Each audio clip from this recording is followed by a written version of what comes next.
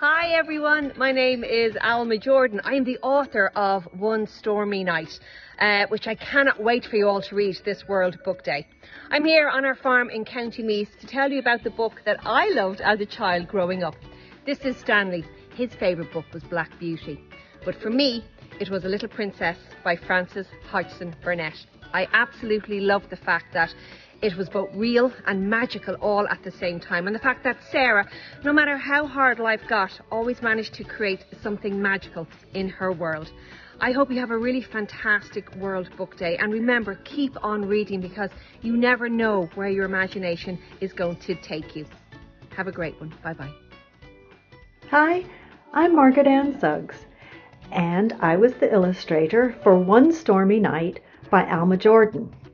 It's a World Book Day book. I was asked to tell you about my favorite books when I was a child, and I found two that I really loved.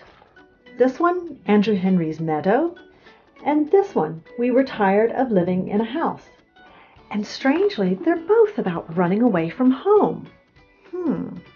Anyway, the illustrator on both of them is a lady called Doris Byrne, and these are the two books that made me realize that I wanted to be an illustrator.